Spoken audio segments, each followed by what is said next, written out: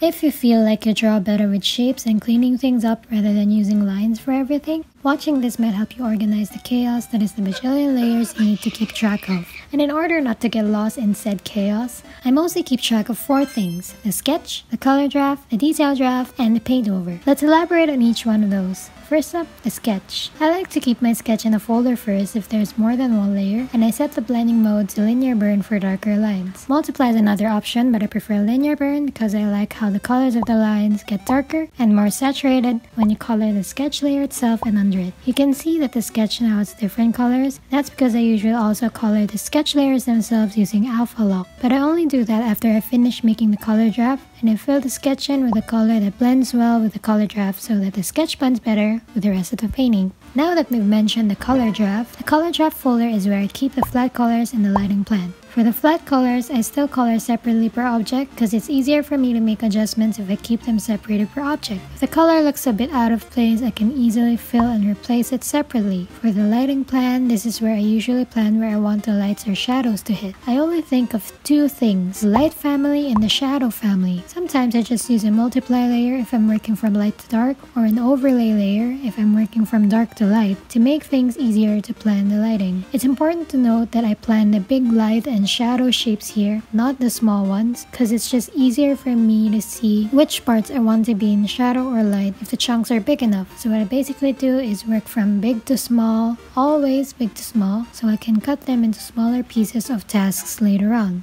Now that we're done with the color draft, we're on to the details draft, which is what I like to call the very first group of details sandwiched between the color draft and the sketch. This helps me plan the bigger shapes of the details, like this chunk of hair here. If I immediately drew small strokes and hair strands and stuff, I get to focus on the small details that don't really matter until the finishing stages, and I don't want that yet. The planning I do in this stage is very similar to what I do in the rough sketch and lighting plan layer, which is essentially going from big to small. What I'm planning here is the big flow of details, like the form where I put the reflected light and the ambient occlusion, which just means the darkest parts where light doesn't hit. Now once that's done, the fun part is creating a mask for the sketch folder and erasing the parts you don't need. Now what is a mask? A mask is something you use for tentative decisions. In a mask, erasing just means hiding that part of the layer, so you're not really erasing the content of the layer, you're just hiding it. In Clip Studio masks, you can just use an eraser or paint with any brush using a transparent color to hide parts, and use any color to bring those parts back. But in Photoshop masks, you'd have to use a brush and paint in black to hide, or paint in white to show the content you hid. Basically, only use grayscale to hide or show stuff in that layer. Remember to make sure to select the white thingy at the side, as this is an indication that you're selecting the mask and not the layer itself. And finally, one more thing I keep track of is the paint over folder. This contains all of the stuff that I paint over all the layers. This is where I paint over the parts and gradually fix edges, because I feel like my eyes see the mistakes better when I see the shapes compared to when I'm just drawing using lines. When I'm already in the paint over phase, I usually erase the sketch folder using a mask. I also clean up the silhouettes of the objects and add lines and all that jazz in this stage. This type of layer management and process just personally works best for me as of now, so it might not work for everyone, but you might want to refer to my process if you feel like you work better with shapes and if your style is more painty and sketchy than clean. Use this process as a reference to form your ideal workflow. Take some things out and add some, go crazy. Find whatever works best for you.